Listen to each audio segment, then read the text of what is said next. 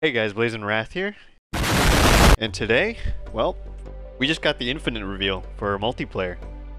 It was awesome.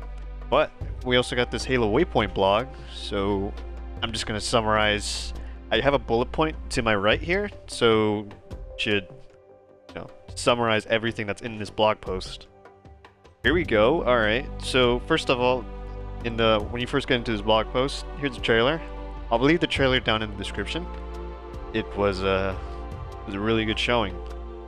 343 did a really good job with the Infinite Reveal multiplayer trailer. Let's take a look here. So in this jargon of text, basically the only thing that matters is the more multiplayers tomorrow, Monday. It's not a live stream. They actually have a YouTube video up on their channel that's premiering tomorrow around what? For me, it's like 11 or 10 p.m. Eastern time. Something like that. The point is, there's going to be more multiplayer footage on the Halo YouTube channel tomorrow. Be on the lookout for that. And what else? Oh, and Inside Infinite, probably the last blog post on June 24th. I mean, these screenshots look amazing. I'm just speechless. It looks great. Over here, what matters here is there's two new pieces of equipment that were actually shown in the trailer.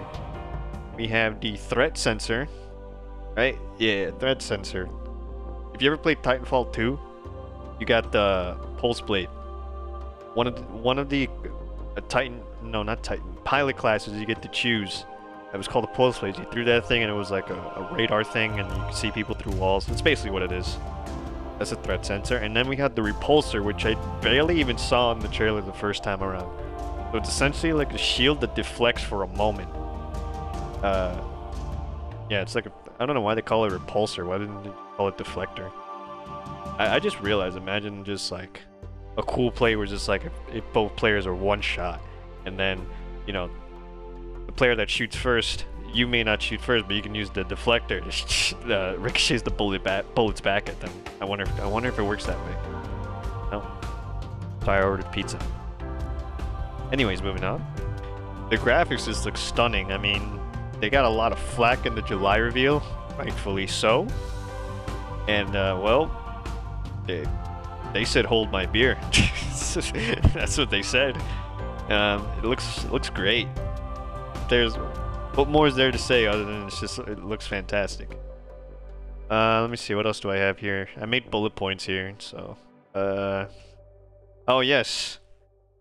There is a sort of bot mode in Halo Infinite now. So bots confirmed in Halo Infinite. I kind of expected this because what they said with MCC when they were working with the Insider Flight, with one, like they said, like they had like bots in the MCC Insider, and they only had it for testing, and I kind of had a feeling it was going to be an Infinite feature, but they already confirmed it, and yeah, so it's a little surprising and a little not too surprising for me personally.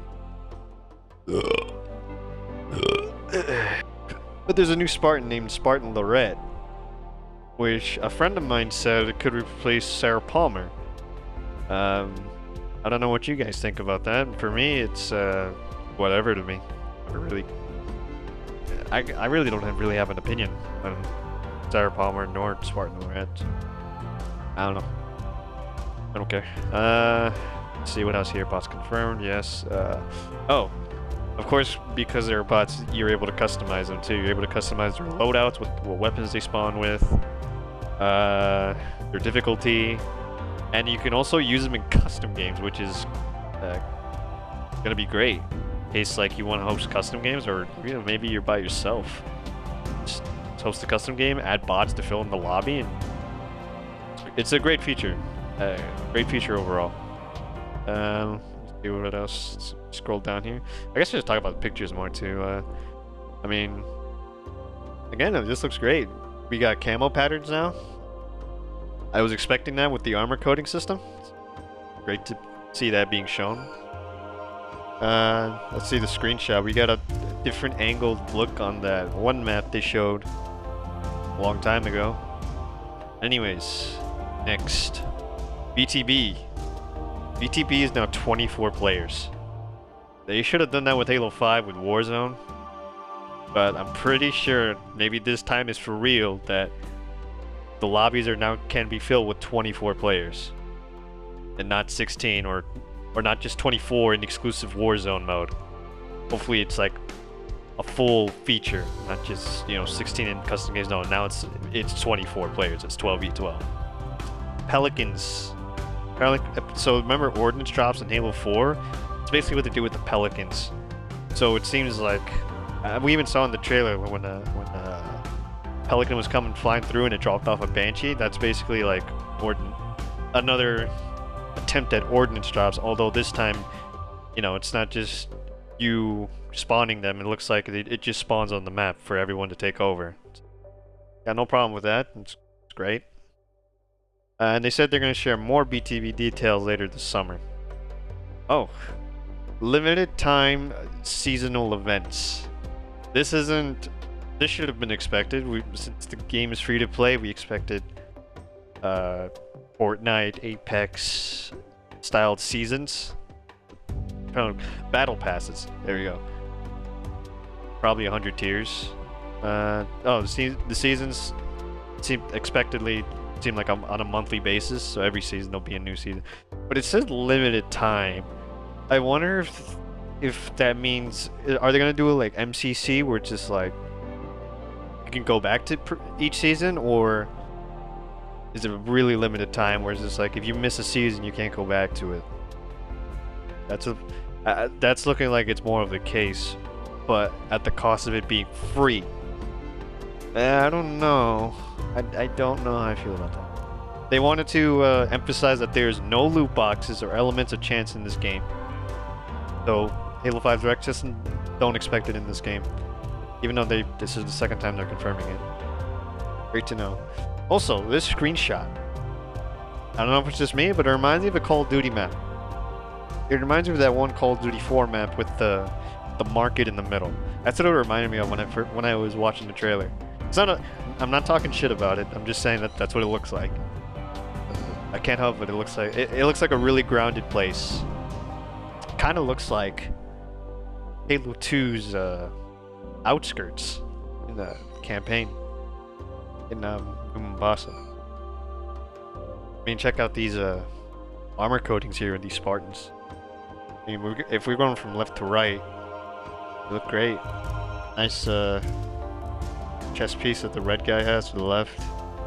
The orange Spartan with the Mark 7 helmet is wearing like a extra protective face shield with the recon visor. What, a robot arm? Not much to say. I mean, speechless. It just looks great. What else is there to say? The guy in the camo on the right got like the soldier helmet from like Halo 4 and 5, but it's like classified. Looks fine. The guy to the right of him looks like Aviator from 343's armor sets. The helmet. And then we have a new type of EVA helmet. It's probably not EVA, but it's one of those types of helmets where it's just open, wide visor. They said Infinite Armor is purely cosmetic, doesn't impact gameplay. So, go. It seems like they're calling the armor customization menu Armor Hall. And we get to customize our gloves this time around. So, cool, more customization. And we get to have a personal AI in our helmets. That was the extra voice you heard during the multiplayer reveal, besides Jeff Sticer.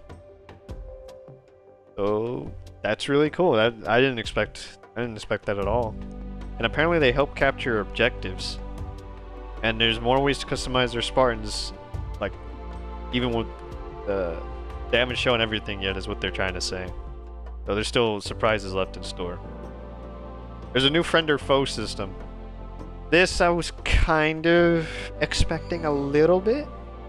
I wasn't sure, I don't know, but looks like red versus blue is mostly gone. Not totally gone, but probably mostly gone. because apparently this friend or foe system with outlines, which I expected, with the rumor going around with red versus blue not being in the game, there's gonna be outlines. You know, kind of like the red outlines in Overwatch. Kind of like that. That's what I think of when they say outlines. You get to customize the outlines matching the scoreboard, your team bases, and your team flags, which actually explains. I took a second look at the Infinite multiplayer trailer. The flag is like holographic, assuming that's from a gameplay perspective, so that way you can easily see a glowing color, or from everybody's perspectives. That's great. Halo Infinite fighting will begin later this summer. My prediction is September, because we've been getting rumors about, before this reveal, about Halo Infinite releasing this September, but it turns out September, that could be the beta release date, or when the beta will start, and you know, they'll keep updating the fighting and whatnot. So that's when I predict we'll get Infinite fighting. It shows, apparently this is supposed to be the AI capturing the objective. I'm not sure how that whole thing's gonna. I mean, yeah, here's an example of a glowing flag. Nothing noteworthy here other than the sty piece over here. It's kind of new. 343 says thanks, and they're aware of the situation of the Halo as an IP, where it's, you know, hasn't been doing its best throughout the years, and hopefully they'll, when Infinite releases, it'll be a good game at launch, because, you know, we all know how Halo 5 launched. Great multiplayer game, shitty campaign, no content, no Forge day one, and a shitty theater mode. It took years for Halo 5 to get to where it is now. It took, or maybe not years, maybe like a year and a half. But it's in a better place now. Then we have this last screenshot. ODST, Purple Spartan, nice sidekick pistol. Great screenshot. And great gameplay too. Great gameplay showing. Oh, the sword, I just noticed, is not like how it was in way back in the campaign gameplay trailer. Like the 2-minute one. It's all blue now instead of the purple outlines. They're gone. It's all blue. Anyways, guys, that's it for this video. I mean, I just wanted to let you guys know, like, a quick summary of everything you guys need to know from this post and from today even. Tomorrow, remember, more multiplayer. For now, you got 2 videos today. You got my reaction and now, you know, this. Anyways, see you guys tomorrow. Peace.